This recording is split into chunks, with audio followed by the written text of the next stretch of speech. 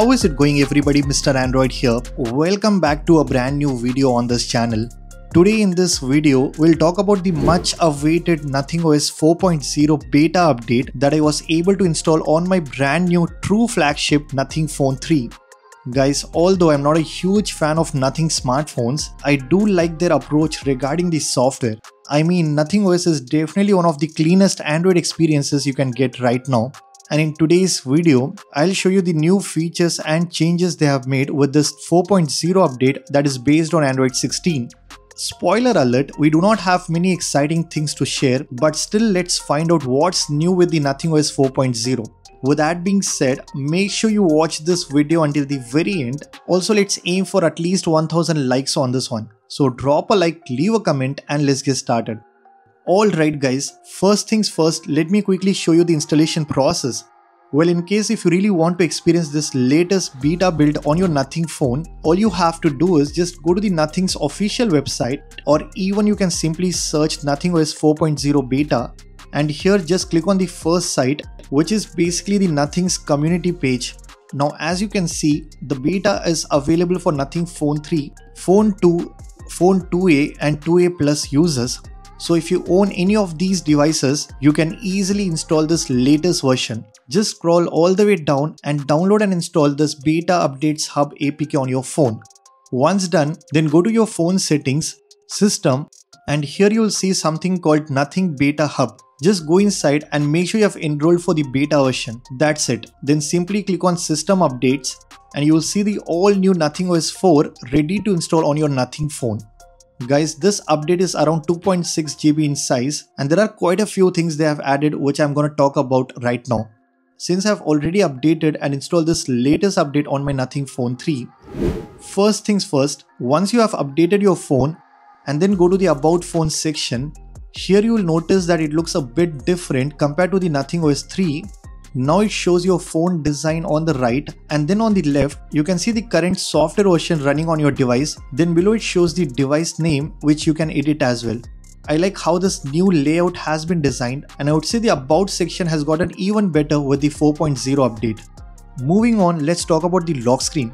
If I long press and then click on Customize Lock Screen, here they have just added 2 new clock styles. We already had 6 different clocks, but now we have got 2 more options.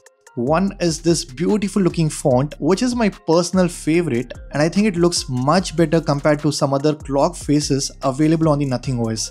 Then we also get this one too, which I'm not a big fan of, but I really like this particular design. I think it looks really good on the lock screen. Now apart from that, we do not see any new feature or customization related to the lock screen. I think they should have given us the option to change at least the clock color and position. I mean, this is something that is very essential to customize the lock screen, and sadly even with the nothingOS 4, we do not have such basic customization features. Next up, there are a couple of changes related to the quick settings. If I simply open the quick panel and then click on this edit button, here the first noticeable change is that now you can turn any tile into 2x2. This wasn't the case with the previous version, where it was exclusively reserved only for the Bluetooth toggle, but now you can resize and convert any tile into 2x2. This basically means you now have full control to customize and tweak each and every toggle inside the control center as per your need. And guys, if I just long press and go into dark mode settings, here when you turn on the dark theme on your phone, you now get this brand new option called Extra Dark Mode. And once you toggle this on, you get the pitch black background instead of that grey color. I am glad they finally added this true dark mode, which is something again not an extraordinary thing, but an essential feature that was missing on nothingOS. Another essential feature that was missing for a long time is the ability to open multiple apps in a pop-up window. You can now keep 2 pop-up apps open at a time, and you can also switch between them easily. Again, something that is already present on almost every Android phone. Nothing finally thought of bringing this to the nothingOS. Moving on to the settings page, here we have one important setting that's been added with this latest update. If you go inside the app section and then scroll all the way down, here we get this brand new option called App Optimization. Now once you hit on the Optimize button, it will take some time to optimize all your applications, and then the apps will launch faster and you will get a much better experience. So when you're facing some kind of lag or there is a delay when you open and close applications, then you can definitely try this feature.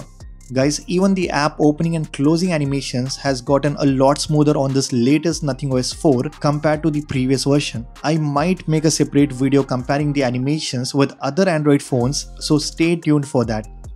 Now finally, let's talk about one really interesting thing, and that is called the Playground. It's a space where you can find and download some really cool looking presets for your camera.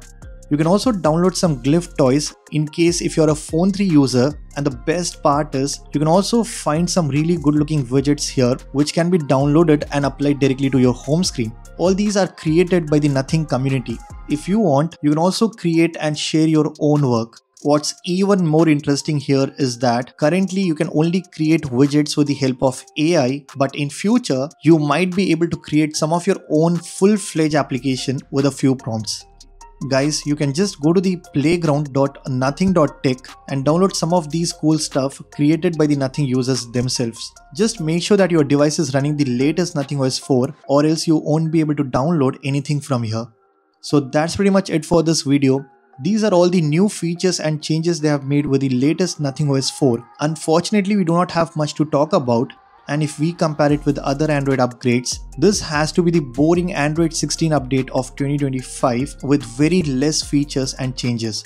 Anyways, let me know in the comment section which is your favorite feature of Nothing OS 4. And if you guys like this video, then be sure to hit that like button. Subscribe to this channel if you haven't already. I am Mr. Android, and I'll see you guys in the next one.